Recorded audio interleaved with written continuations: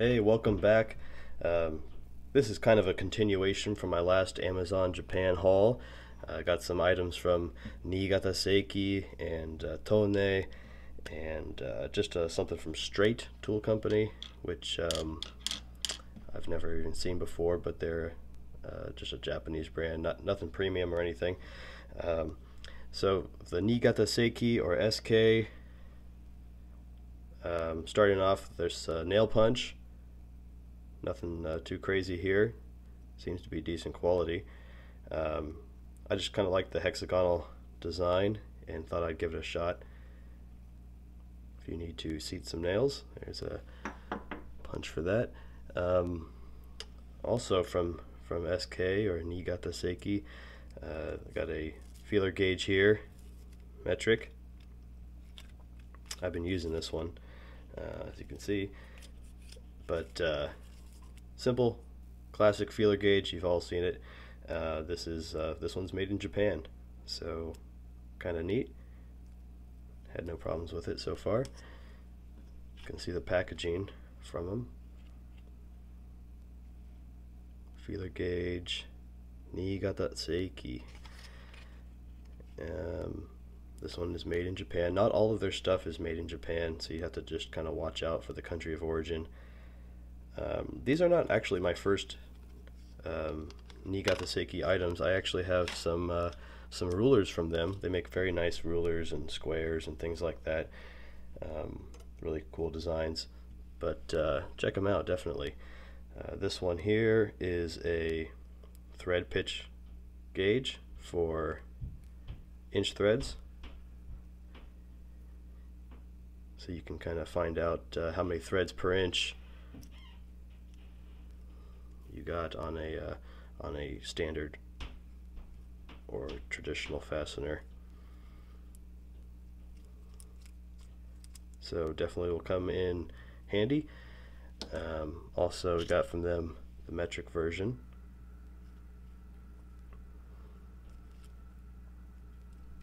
which is I mean quite a few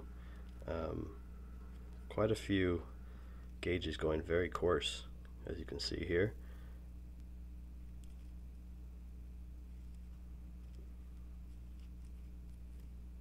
To very, very fine.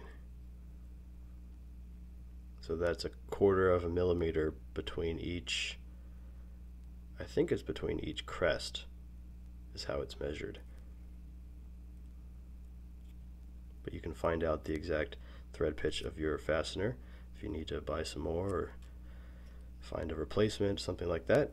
So thread gauges, that's what we got from Niigata Seiki.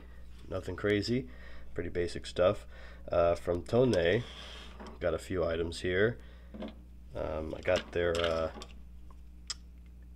9.5 millimeter and 6.35 millimeter drive bit drivers. So these are 3/8 and quarter-inch drive. Let's take a look at the 3/8. Finishing is quite nice. With Tone, you can't really tell. It says Japan here.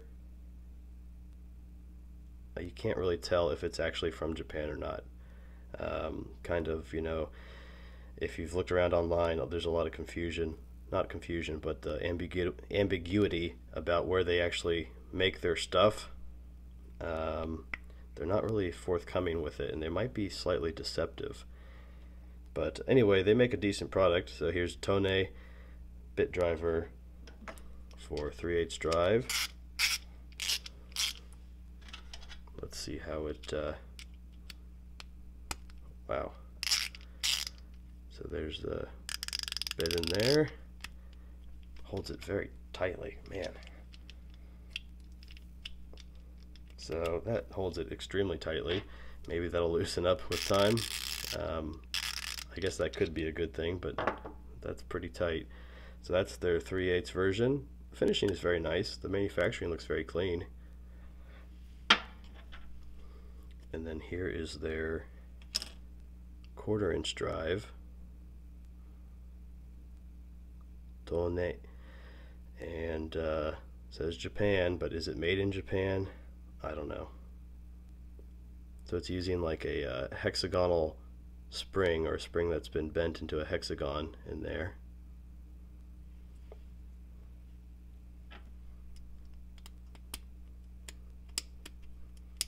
So let's see how that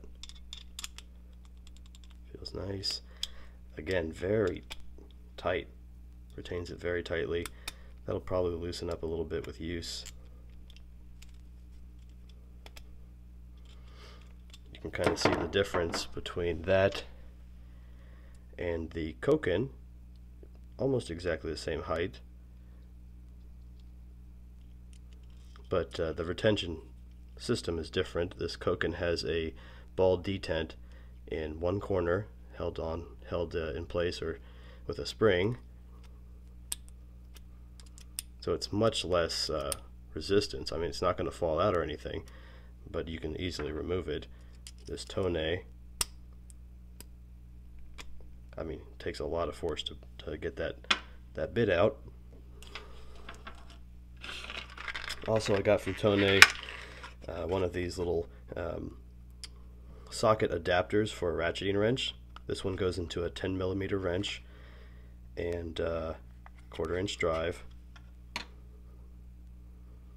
So it's a little locking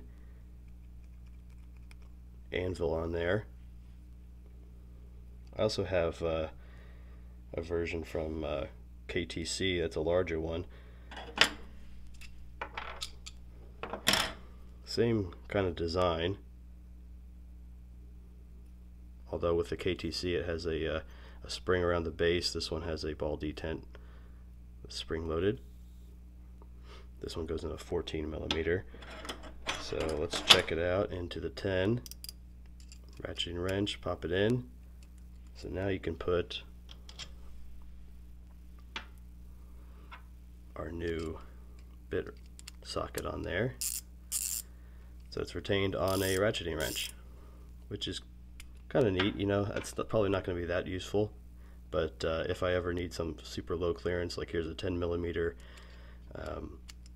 Koken Zeal 1/4 inch, you know, that's going to be a lot thinner than a standard ratchet. So that might save the day one time, and that'll be enough for me. What else we got? So also, I don't have a spinner for a 1/2 inch drive, so I picked up one from Tone, 12.7mm 1/2 inch drive spinner. Quality on this, fit and finish wise, looks very nice. Very good finishing. Aggressive knurling. So the manufacturing on all these Tone items is quite high. Let's see how it fits on the giant Nepros here.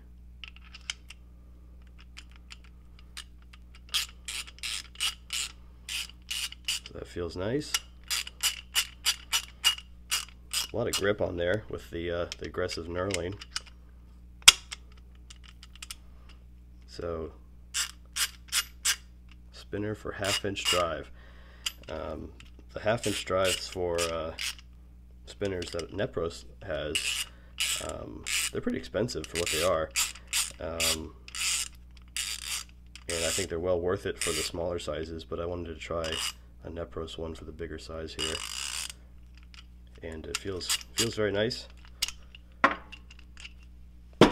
Good quality manufacturing, definitely. And then the last thing I picked up, I've been using it actually, just a simple locking extension. This is just kind of a lower tier manufacturer, straight tool company.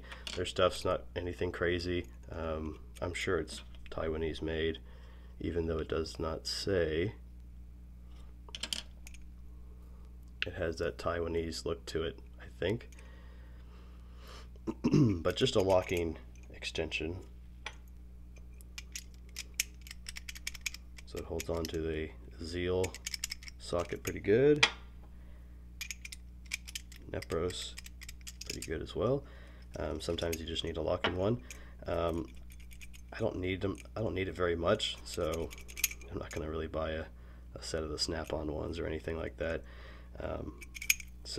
There's a locking extension bar, and that's kind of been the latest Japanese Amazon haul, and we'll see you next time with some more stuff. This is kind of just a mixed bag, but interesting stuff. I've been pleased with it, and see you next time. Thanks for watching.